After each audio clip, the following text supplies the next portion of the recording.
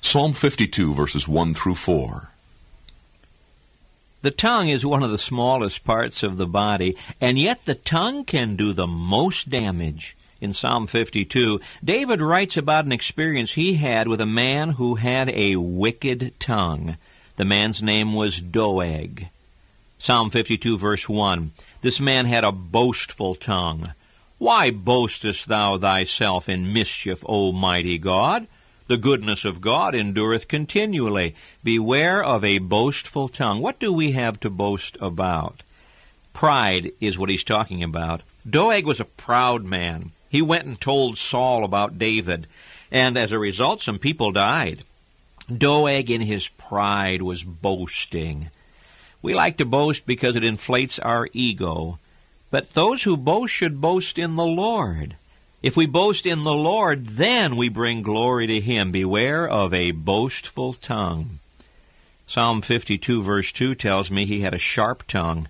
Thy tongue deviseth mischiefs like a sharp razor, working deceitfully, a lying sharp tongue. He picks this up in verse 3. Thou lovest evil more than good, and lying rather than to speak righteousness. Thou lovest all devouring words, O thou deceitful tongue. A sharp tongue.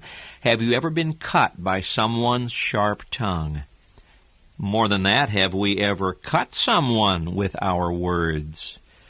The thing that really hurts is when we cut someone with lies. Lying is a terrible sin. Satan is a liar and a murderer. Satan wants to use our tongues to spread deceit, not righteousness.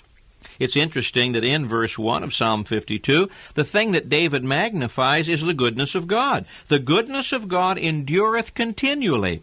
When you boast of the goodness of God, then your tongue will be medicine, not a sharp razor to cut. Your tongue will be used to speak righteousness, not to spread lies.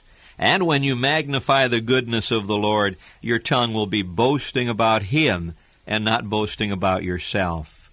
God can use our tongues to heal or to hurt. Let's yield our hearts to Him that our tongues might be used for blessing.